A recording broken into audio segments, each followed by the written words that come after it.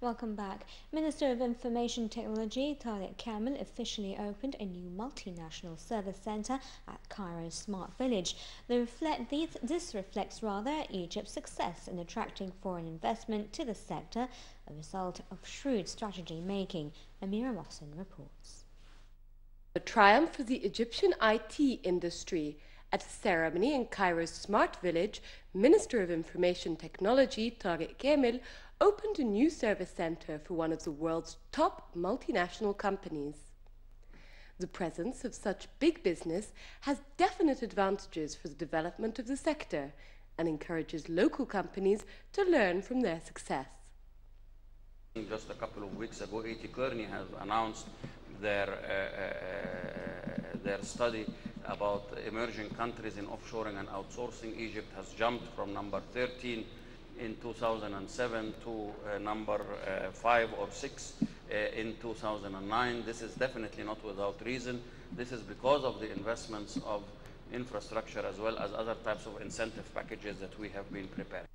Egypt has proven to be an attractive choice for international investors for a variety of reasons. Most importantly, the country's political stability and cheap labor costs. Most importantly, the vision of the government, the way that they understand the role that information technology plays in transforming a country for the better. The availability and the focus specifically on contact centers as a major opportunity area, the availability of talented, enthusiastic labor pool that we can continue to rely on for the long term. But the government doesn't plan to stop here. The ministry has been devising a dynamic strategy to attract investors to the IT sector. We have a plan that we are implementing and a strategy that we have implementing on putting and positioning Egypt really as the hub in the Middle East for offshoring and outsourcing. And we see this within a win-to-win relationship to our partners, including the multinationals. We invite them to make benefit out of the growing market in the ICT sector in Egypt and the region. At the end of the day, Egypt is the gateway to the regional market by the talents and by the geographic location, as well as by several other preferential advantages that the Egyptian market.